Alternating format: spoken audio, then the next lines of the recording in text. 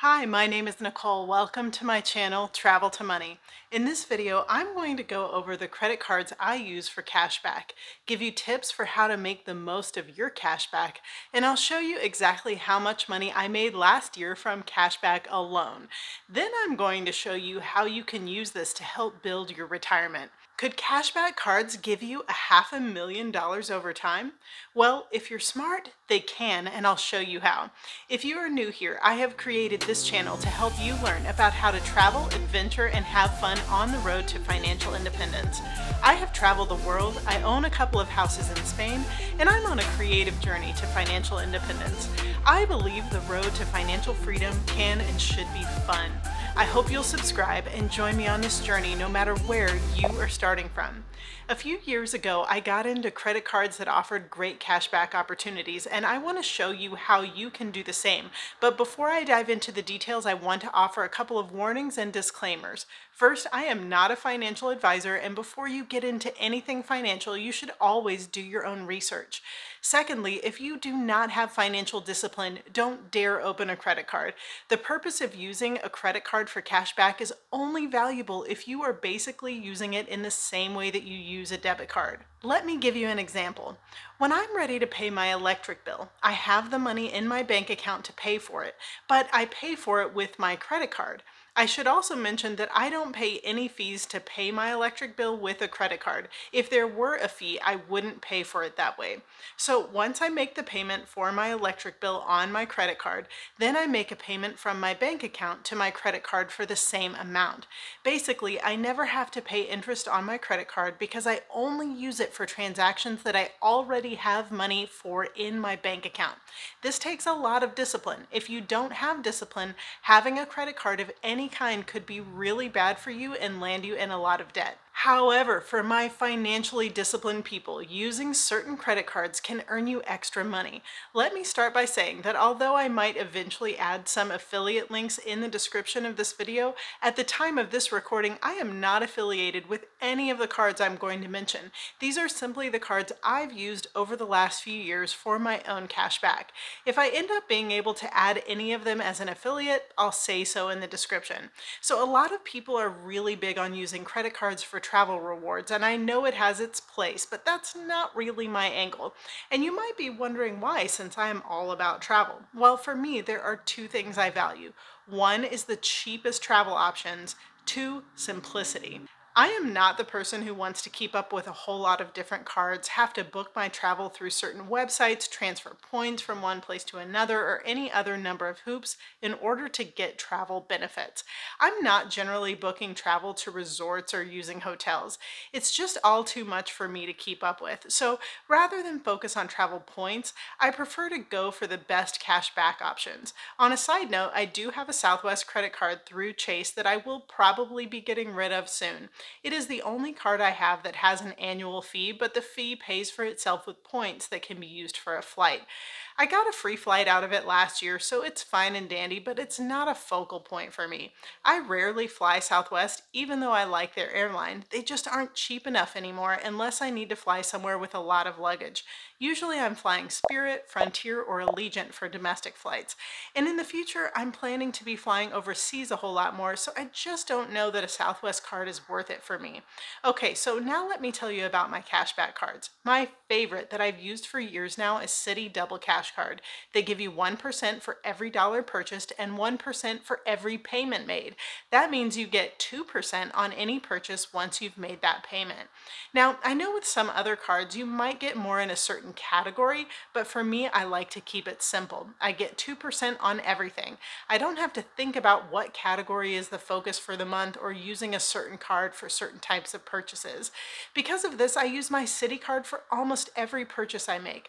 All of my monthly bills are set up on this card. My gym membership, my electricity bill, my phone bill, my charitable donations, and any other recurring bill. Anytime I go out to eat, pay for gas, or make any other purchase with a physical card, generally speaking, this is the card I use. I'm going to give you some other tips to consider about ways to make even more with your cashback cards, but for now, let's look at my Citi total cashback for last year. I made $556.32 in cashback from from Citi, and I paid $0 in interest because I always pay my card in full every month. Now, my second favorite card is the Walmart Capital One credit card, and here is why. When I order from Walmart.com or the app on my phone, including pickup and delivery orders, Walmart gives me 5% cash back. And it is for this reason that I moved away from Amazon, and almost all of my order and grocery purchases are now on Walmart.com. Every week, instead of going to the grocery store, I place an order on Sunday night for my weekly groceries, and then I drive up the road on Monday to pick them up without ever having to deal with going into a Walmart. If you make a purchase in the store, it's only 2% cash back. Then if you make any other purchase anywhere else, they still give you 1% cash back. Last year, I made a total of $172.35 in cash back from Walmart alone. Plus, ordering grocery pickup really simplified my shopping experience. The next in line for my favorite cashback credit cards is my Chase Freedom Unlimited card. The main thing about this card that keeps it simple is that you get 1.5% cash back for every purchase. In addition to this, you can also get 3% cash back on certain categories. It looks like at the time of this recording, they are offering a $200 bonus in addition to 5% cash back on grocery purchases. Those kind of offers may change over time, but the reason I like it is just because of the simplicity of 1.5% cash back. Chase isn't the primary card that I use, but I still made $233.79 last year just from my Chase Freedom Unlimited card.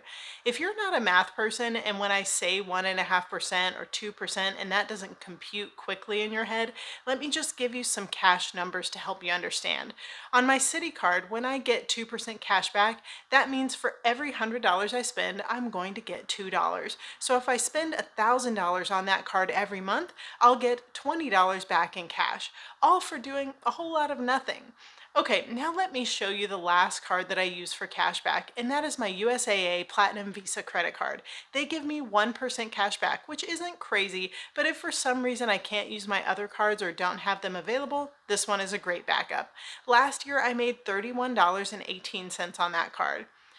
So, in total last year, I made $993.64 in cash back. If it took a lot of work or time, I wouldn't be recommending this, but I'm not even a big spender, and it doesn't really take any effort. Now, because I'm not a big spender, I'll make some recommendations to you for how to better take advantage of your cashback cards. My spending alone wouldn't amount to much, so I look for other ways that can really pay off for me, especially big purchases. Let me give you an idea. I rent my house and pay rent to my landlord every month, but sometimes repairs or lawn care needs to be done on the house. If I happen to be the one to set it up, I let my landlord know that I'll just pay for it and deduct it from my rent. Then I send him a receipt of the payment so he has it for his tax records. So for example, I pay $75 twice per month to pay for lawn care. Because I get 2% cash back, that means I make $3 per month by paying for the lawn care myself and then just taking the amount out of my rent check. Another time, we had to have the septic tank pumped. I paid around $500 on my card and then sent my landlord the receipt. That earned me $10 for doing almost nothing. Another example are plane tickets. If you are traveling with a friend that doesn't have credit cards or doesn't have credit card benefits, you can pay for all of your tickets and expenses and then have them pay you back in cash. For example, my friend is going to Spain with me next month. Our tickets were $500 each. I paid for her ticket and she sent me cash, which means I'll get an extra $10 back.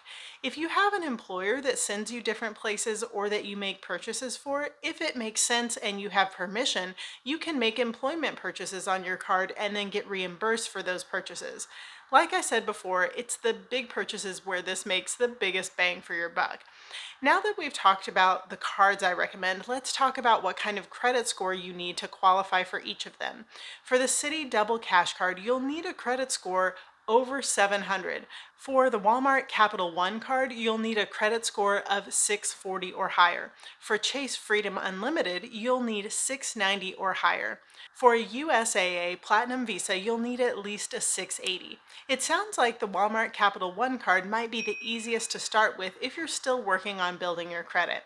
We'll have to talk about how to build your credit in another video, but if you don't have any credit or your credit isn't good, don't give up. Trust me, when you focus, it won't take that long to get it in order. Okay, remember how I mentioned using cashback for retirement? This is especially if you are that young person who makes excuses and you're not really setting investment money aside. Let's take a look at the investment calculator on my website, traveltomoney.com.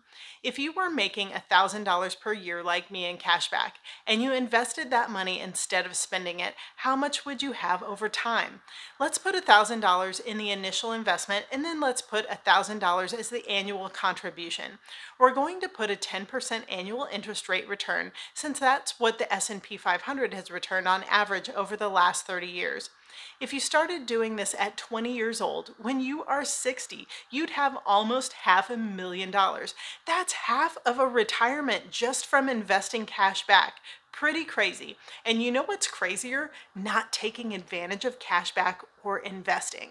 If you are new to investing, trust me, it's as easy as using a checking account. I've got a video right up here where you can learn the basics of investing and get started. What do you think? What cards do you use for cashback? Let me know about it in the comments. If you have enjoyed this video, like it, say hello in the comments, and subscribe to join me every day where travel and adventure build financial freedom. I can't wait to see where your dreams will take you.